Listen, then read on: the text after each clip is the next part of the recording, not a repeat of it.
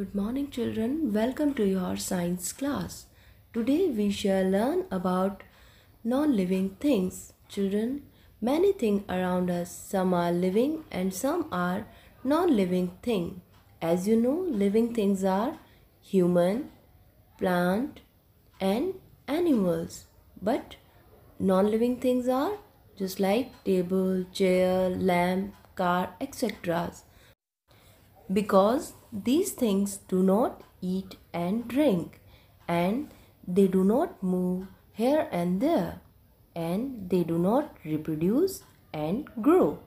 These things cannot take breath, like this house cannot move, and this toy cannot eat and drink, and this bag cannot grow, and this car cannot reproduce.